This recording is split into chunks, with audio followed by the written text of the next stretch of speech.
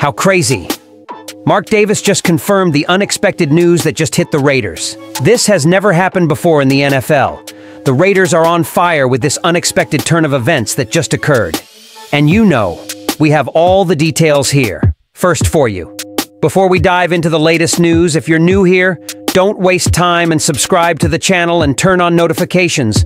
We'll bring you the latest Raiders news daily, keeping you on the cutting edge. So, enjoy! Now, let's get straight to the point. Shaking up the Raider community, Mark Davis, our fearless owner, is causing a stir. It appears he is seriously considering bringing in either J.J. McCarthy or Michael Penix. If you're worried about the idea of the Raiders bleeding on this year's fourth best QB picks, hold on tight because there's a plot twist. Now, we all know the Raiders are full of surprises, but this one could change the game. For most of this draft season, it has been widely assumed that the top 3 picks, held by the Bears, Commanders, and Patriots, will all go to quarterbacks. This has left a handful of teams, including our beloved Raiders, scrambling to trade and potentially lock up J.J. McCarthy or Michael Penix. So imagine this scenario. If Drake May or Jaden Daniels make it past the top 3, it's not impossible to think they could continue to fall all the way to pick 11, which is where the Vikings, unfortunately for Vegas, are picking.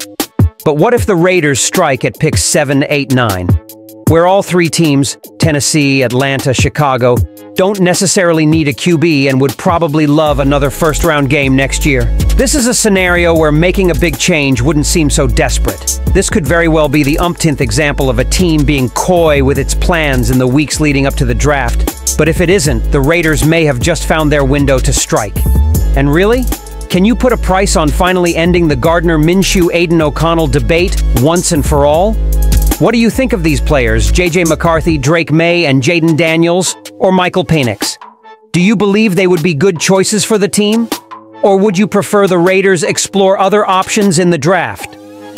We are curious to know the Raider Nation's opinion on these possible prospects. Don't forget to leave your like and subscribe to the channel, but I will be back later to update you with the latest Raiders news.